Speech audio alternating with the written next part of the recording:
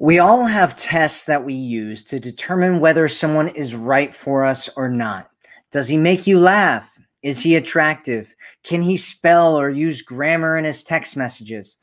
These are all tests that women in our community have told me that they use to tell if a man is right for them or not. Well, guess what? Men have tests as well. And these are some of the tests that men use to determine how valuable you are to them. Hi, I'm Matthew Coast, and welcome to Commitment Connection. Here are 5 tests that men use to determine whether or not you're a high value woman. Test number 1 is he pulls away. At some point, just about any man that you're really attracted to, a guy that you date, or a guy that you're in a relationship with, is going to pull away for one reason or another. What you do when he does this can determine whether he thinks you're a valuable woman that he wants something deeper with, or whether he should pull away further or even disappear altogether. So here's how you fail the test. You chase him, you freak out, you get angry at him, you attack him, or you punish him. Those are all things that will make you fail this test and make him feel like you're not that valuable, that you're not the kind of person that he wants to be with. Now, here's how you pass the test. You give him some space, you invite him to come back to you, and then you make him work to get you back. If you do this the right way, you'll stand out from all the other women that he's ever met, and you'll feel like you're special, unique, and different. Most women lose their minds. They absolutely lose their minds when a man pulls away. Don't be one of those women if you want to continue to see him. So number 2 is he challenges your boundaries. So if it was up to most women to move things forward towards a romantic relationship, the population of the earth would dwindle down to almost nothing. That's a little bit of a joke, but in all reality, men typically are the ones that push things forward in most situations. And so most guys know that if he wants something romantic and physical with you, he has to lead things there, or it probably won't ever happen, right? Most guys know this. If a guy hangs out with you and he goes on dates with you over and over and over again, and he doesn't move things forward, it probably won't ever happen unless you just get totally tired and you're like, hey, are you going to finally kiss me or something, right? Which is what happens a lot. And then you're in our community going, is this guy gay? What's going on with this guy? We have to be like, no, he's a really, really nice guy. And then you lose interest. And so this is what happens, right? So a guy has to push things forward. And what that means is that he's probably going to push and challenge your boundaries if he wants something romantic. And so here's how you fail this test. You let him push past your boundaries and then walk all over you. In the short term, this may make him like you. But in the long term, he'll end up losing respect for you. And he's far less likely to value you if you do this. He's less likely to feel like your relationship material, like your girlfriend material, like your wifey material, like you're any of those kinds of materials, if you let him push past your boundaries and get away with whatever he wants to get away with. Instead, you need to set boundaries. If it's something that you're interested in, like he's making some kind of move on you, he's trying to kiss you, or, he's trying to touch you or something like that, but you need more time, you need to let him know that, right? There's this thing that we've talked about before where it's kind of a hard no versus a soft no. A hard no is like, no, I'm not interested, don't do that. And a soft no is like, hey, not yet, right? Not yet.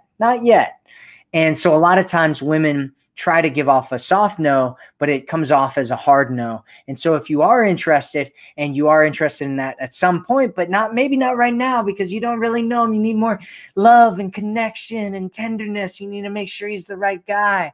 Then you need to let him know in a nice way that this is the situation that you're in, that you are interested in him, but you're just not ready yet. It's not time yet. And if it's something that you're not willing to accept at all, you need to let him know that as well.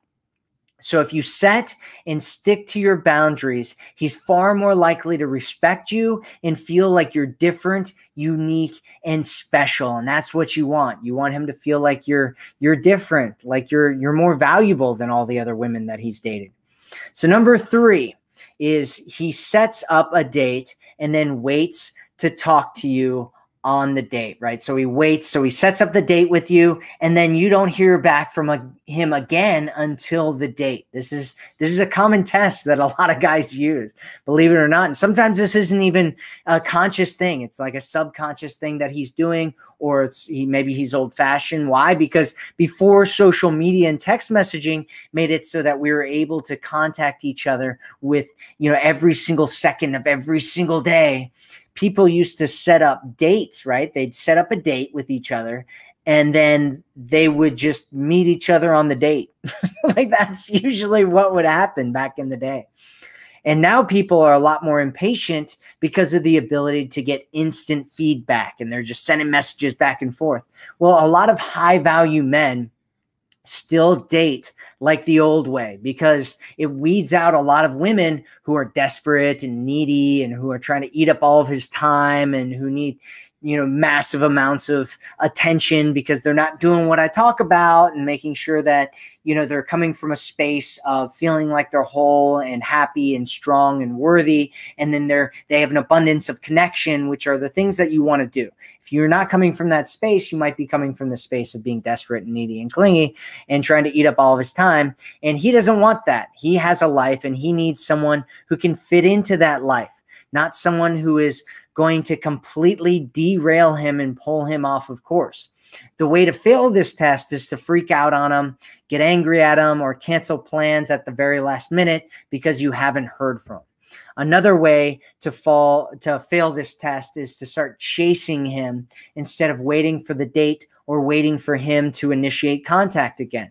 On the other hand, you don't want to meet up with a guy if he's completely forgot about you, because then you'll show up on the date and he's not even going to be there, right? And you're like, I went on this date and I thought, and I was listening to Matt Coast and he told me that, that I should, maybe it was a test, right? So what's the best way to handle this? The best way to handle this is to wait until the day of, and then ask him if you're still on, right? Just send him a quick text message and say, hey, are we still on? And that's it. That's all you have to do. If he doesn't respond, you don't go on the date. Number 4 is he checks to see if you're on his side. So this is kind of more of a passive way of testing, especially in the modern world of the war of the sexes. Men are looking for a woman who can actually be on their side instead of against him. The way to fail this test is to try to change him, is busting on him in front of his friends, or going against him, or fighting with him, or any of that kind of stuff, flirting with other men in front of him, leaving him at parties or gatherings that you go to together, teaming up against him with other people, or making fun of what he does or who he is. Those are all ways to kind of destroy this thing, where it's called the partnership principle of being on his side, of him feeling like you're in this together, like you're going to the same place together. If you want to pass the test, support him in his dreams and goals, encourage him, talk him up around his friends and family, and be his cheerleader when he needs it. I've seen men who have said that they don't believe in marriage, and then they ended up getting married to a woman who ended up showing him that she's really on his side. I've seen this over and over and over again, because many men in America, especially in America right now, but it's starting to happen all over the West, feel like they're under attack from the media, from women, and from our culture. We have a thing called the war of the sexes going on over here in the West, and it's pretty bad. It's pretty bad. But if you can be on his side, it can make a massive difference to him and the way that he sees you, and he can feel and think of you as the type of woman that he wants to be forever, the forever one. So number 5, this is the last one. He sees how you act in a situation that challenges you. So let me explain what this means. So the things that break relationships apart, they don't usually happen during the good times. It's usually during the challenging times that typically breaks people up. And a common way for men to test women is to take her to something that challenges her to see if she responds to seeing how she responds to doing something that she's not really comfortable with. So this could be something simple like taking her to a sport that she's not used to playing, or having her do something that she's not good at, or that he's good at, but she's not really good at it, right? So the way that you fail this is to do things like you suck at something, and so you start attacking him or other people around you. You blame other people or things outside of yourself for not being good at something. You lose your mind. You start freaking out, and then you just run off. You just run off. And you're like, I can't stand it. You brought me to play ping pong and I suck at it. I'm going to run. And you just start running out of there. And that is a great way to fail this test. So the way that you pass this test is to remain calm, be patient, and allow yourself to learn something new. So just chill out, have fun with it, be playful, poke fun at yourself, just enjoy yourself and have a good time at what you're doing. So that's it for this one. If you really want to raise your value in a man's eyes,